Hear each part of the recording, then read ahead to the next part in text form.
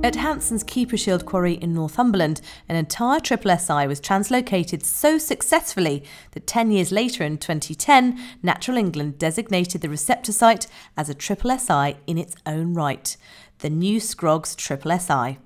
In 1998, the quarry was to be extended across land which contained the Scroggs SSSI. And it was agreed that with the planning authority that as much vegetation and soil as possible should be transferred from the SSSI to another location prior to extraction.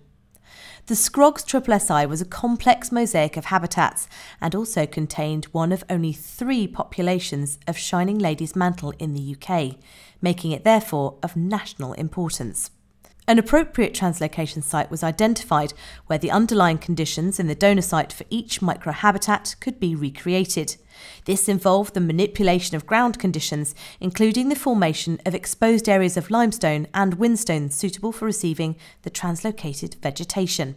In 1999, over 3,500 ladies' mantle plants were hand-dug and transferred to a prepared holding area in the receptor site. The turf was then lifted and placed in the receptor site, ensuring the correct turf was placed on the correct soil or geology, so the mosaic of underlying ground conditions of the SSSI was replicated in the donor site. The ladies' mantle plants were then replanted into specific areas of the transferred vegetation. Weed control was carried out over several years, and the grassland is now managed by means of annual grazing through the Northumberland Wildlife Trust. Atkins, in conjunction with quarry operator Tarmac, has successfully employed an innovative approach to conserving great crested newts at its Crown Farm quarry in Cheshire. Rather than following the traditional method of erecting fencing to exclude newts from working areas, Atkins protected their habitat but allowed free movement of newts between ponds on the site, preventing metapopulation fragmentation. As well as creating new ponds and enhancing existing habitat, Atkins built sand bunds to mark out areas of the quarry where newts were present and erected clear signage. Surveys have shown a significant increase in the great crested newt population, first recorded in 2003, and data has indicated that they prefer different ponds at certain times of year.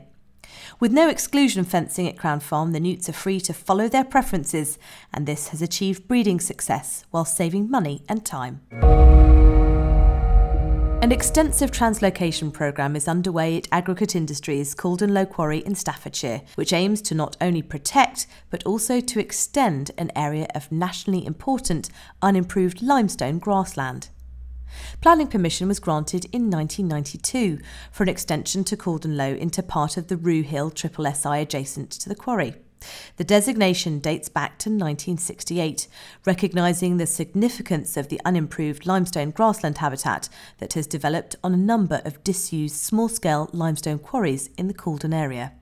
A scheme has been developed to translocate this important habitat, drawing from several years of detailed vegetation and soil assessment of the area concerned. Implementation of the scheme has involved an initial demonstration phase where different translocation and transplanting methods were used, and their outcomes were analysed to establish the most effective methods to be used for more extensive translocation. There are a variety of vegetation types and ground conditions within the SSSI. Where possible, vegetation and soil are lifted as intact turf units, but certain areas require rough stripping. Prior to translocation, areas of special vegetation interest are identified, and where notable plant species are recorded, such as the frog orchid, these are lifted as soil and vegetation plugs for transfer to receptor sites.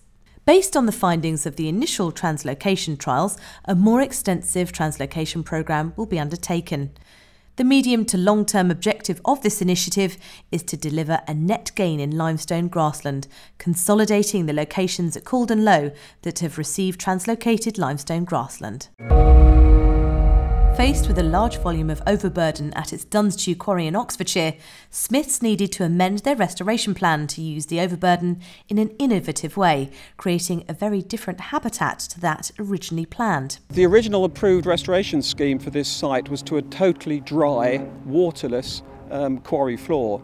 But because we were able to provide the opportunity to use the calcareous clay overburden, we've created a seasonal wetland which has water in it for the best part of 9 months of the year. And the surrounding landscape, we have created a small catchment so that whenever it does rain, we're constantly getting as much water as possible into this wetland. The new plan was formulated in partnership with the local Ornithological Society and included the creation of circular walks for people to enjoy the wildlife without disturbing it. Duns Chew is adjacent to Horsey Quarry West, an existing local wildlife area on the site of an old quarry which was last worked in the 1950s.